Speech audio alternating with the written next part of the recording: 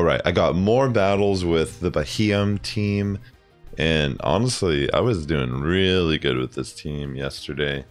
So I'm actually showcasing 2 sets in a row, going from 18 to 19, if I'm not mistaken, and then 19 to 20. So yeah, pretty great scenario here. Yeah, Astonish is insanely strong now in this new move update. And of course, in the Psychic Cup, Ghost move is going to be pretty strong throughout the format. I mean, there are the occasional Malamar, which, you know, aren't going to be able to get farmed down in that scenario, but there's a lot of fairy types as well running around that put Malamar in check as well. And I'm even running Malamar myself. So that's typically my best way to deal with Malamar, is using my own Malamar or Claydol at times. I make a great catch here. Honestly, I made some pretty insane plays in this first set. So that allows me to play this a little safer. And yeah, I can just finish up the battle here with a foul play, which is just amazing. I mean, a little bit of a side wave too, but yeah, in comes their Malamar, and I think from here they just throw the foul play, and I look at this as an opportunity that I can make to the Hyper Beam, because I knew I could live just barely one more foul play.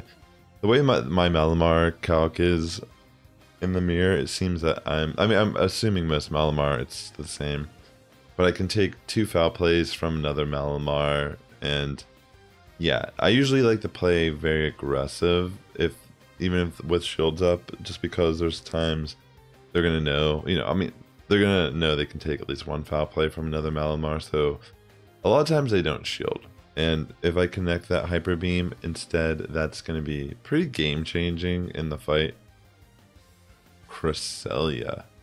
Yeah, Cresselia is actually not, I don't know if it's like, it's typically a pretty good Pokemon, but I don't know about in this format, because its bulk's nice. Maybe the bulk can help it out, but it doesn't really have any like attacks that can hit things in this format for super effective. So I mean, I guess it does have Moonblast for maybe like Malamar or something, but it's typically not really gonna be hitting that hard being Cresselia. So I feel like fast attack damage or spammy attack is definitely the way to go in this type of format. That's why Rapidash is so good, because it can threaten with some real strong attacks like Mega Horn, for example, and yeah, it can get to those moves fast as well. I have heard that people have been running high horsepower. I don't really have much to say about that at the moment. I mean, I'm guessing it's for Victini. But anyways, yeah, a lot of like Claydol leads. So I don't know. It just felt like the way this team was structured, the way I made it, it just felt like really good. Even when I would see Malamar leads, which is probably my worst lead in the format, honestly. Yeah, I've been able to switch to my own Malamar and somehow regain like momentum as well. It's kind of insane. But yeah, Beheeyem with the Claydol matchups, typically they don't shield.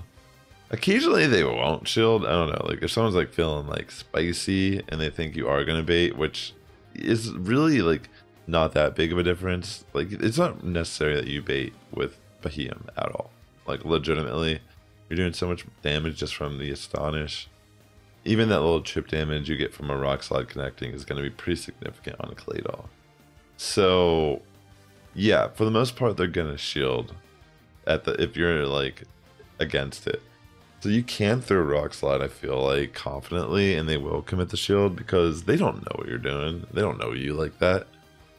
But at the same time, if you don't feel comfortable and you just throw the Dark Pulses, it's not necessarily a bad thing either, I guess is what I'm trying to say. It's better to be safe than sorry, but I've just realized, usually in a format like this where you really can't risk too much, like if you make that risky play and take the Dark Pulse, then you're down bad in this format, like really down bad.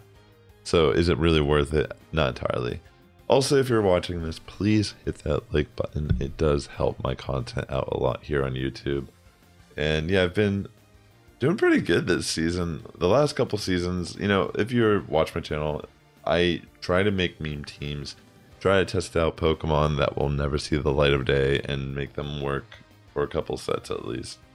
And yeah, this season, I did a live stream yesterday. I wasn't really thinking much about it, but I guess I ended my elo a little bit under, like whenever I finally got my elo revealed, it was a little under 2300, which I think is pretty decent for, you know, my record of not really playing much this season. And also, I guess I did take this season a little more serious than the previous. I have been running teams I do feel are actually like good recommendations to new players and such. But yeah, I was kind of, I don't know, it just feels so weird that like I think I'm at like 24 or something right now. I'm right under veteran.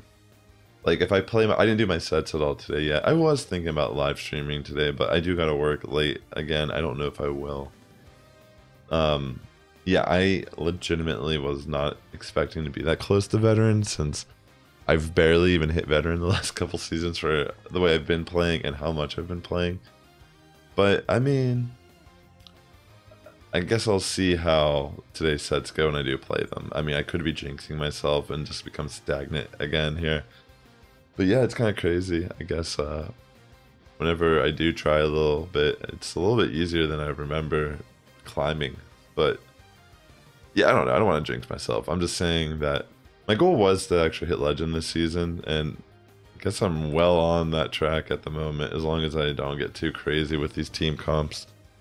But yeah, I really like this team. I mean, initially, I think I didn't want to be weak to any of the like Galarian, Slowbro, Slowking Pokemon.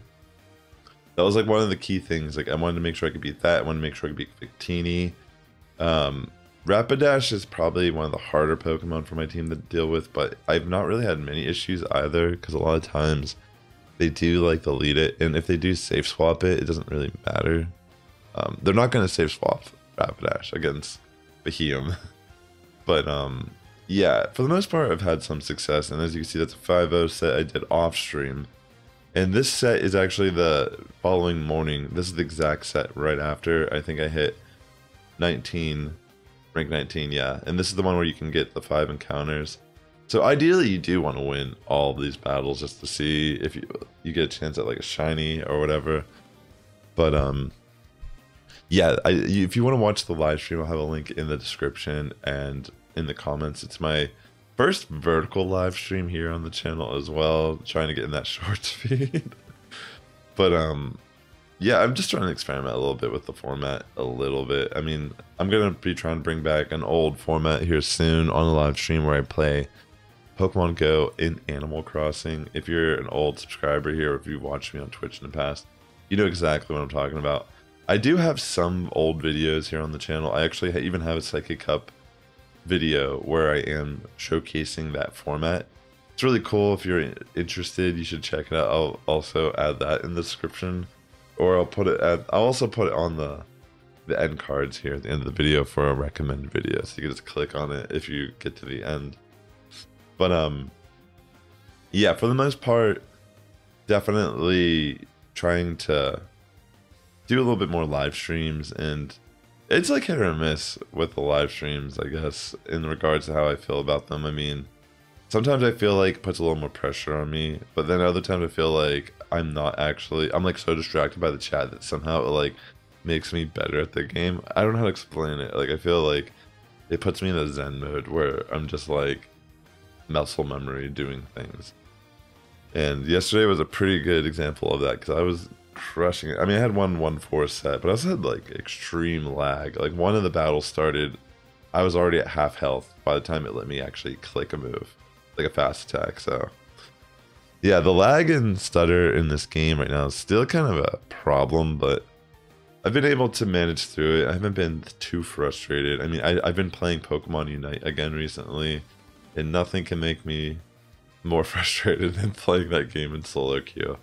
But I've been better about, you know, managing the way I play those games. The minute I have a bad team, or not, I don't even want to say a bad team, a bad experience is probably the better way to frame it. If I have a bad experience playing any of these games as of lately, I just stop.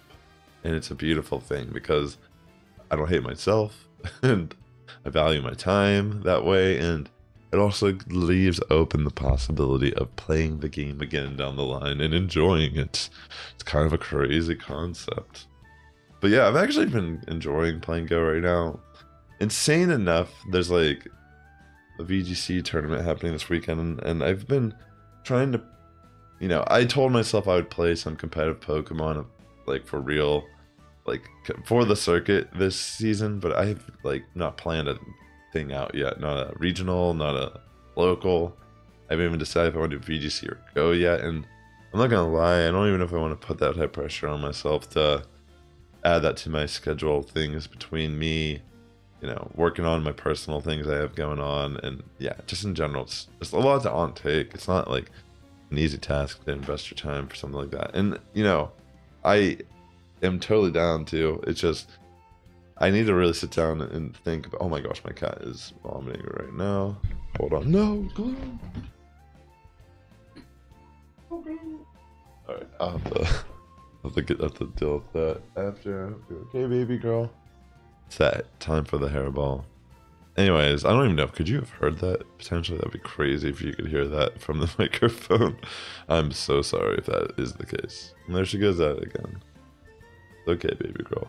You're strong. You got this. Alright, Victini lead. So, pretty good lead. Pretty much most of the leads are just good for Beheeyem. Oh, poor girl. Poor baby boo-boo. I'm gonna have to give her some pets. Poor little girl. She's an angel. But yeah, anyways, this is fine. I could take a V-Create. I've not seen them use Overheat once, surprisingly, but I'm sure eventually I'll see the Overheat. I thought they might use the Overheat in that situation because that would have hurt, but maybe they just assumed they were going to get the shield regardless, and that's fine. In comes Slowbro, Galarian, and another good scenario for me as well. I can bring in Malamar. I think that's what I do, is bring in Malamar to get some farm. And yeah, it's a beautiful thing. And from here, I will just take a brutal swing knowing that I can take it to the face. Ooh, sorry. Someone resubscribed to me there on Twitch. Ada, thanks for the support. Yeah, this is from my live stream, by the way. I mean, I already mentioned that, but this last set of the stream is the very first set of my live stream yesterday. And yeah, feel free to check out how those battles went. I also did post another video on this team yesterday if you didn't see it, and if you want to see more battles on how I played out different matchups, feel free to check that out. I did do a pretty good job of explaining my thought process of the team there. But yeah, this is a pretty good situation. With the Rapidash, it really just comes down to if I shield correctly. And I guess because I had shield and the way the whole match was looking, I just figured I might as well just let Beheeyem go. If they bait, it's better for me. If they throw the Mega Horn, whatever, I have 2 shields and I'll have a little bit of energy gain on whatever I bring in. And that's kind of the plan. So I go for Shadow Ball into Claydol, the opposing Claydol, which is going to do... Oh, they do end up shielding, makes sense. So I switch into Malamar and they end up switching into their, I think, Galarian Slowbro. And it's just too late. My foul play connects already. I don't have to shield this move. And just retaining that shield for Claydol already puts me in the win con. But, you know, I already have a foul play loaded, so there's no time to waste. Just throw that, and yeah, I think they just end up giving up or whatever there because they weren't really doing much. So yeah, ladies and gentlemen, thank you so much for tuning into this video. The Sass Squad is getting stronger each and every day. You have a good morning, evening, afternoon, for tuning in. I'll catch you in the next one. If you'd like to watch more Go Battle League content from me, consider watching this video right here or this video right here.